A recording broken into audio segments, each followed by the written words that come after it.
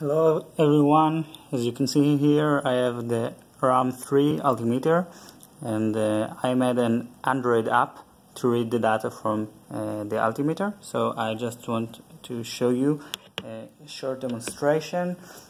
All you need is the original cable, of course, connect it, and you need also to buy from eBay or from anywhere else an OTG cable like this one, for example, with the female side to connect the cable and a micro USB to connect to your Android device, or you can use this OTG adapter with the micro USB-C. Depends on your device, of course. It does not have to be a cable, it can be this size or that size.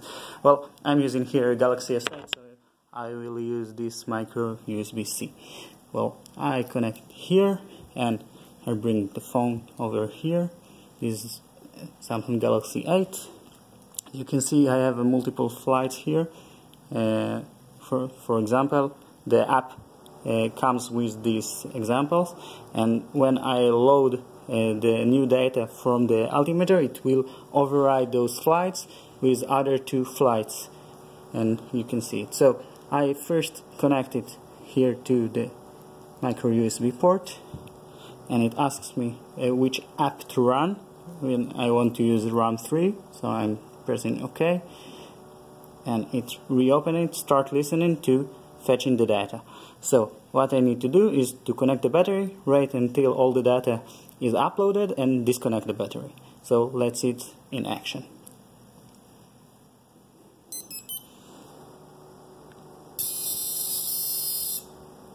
That's it.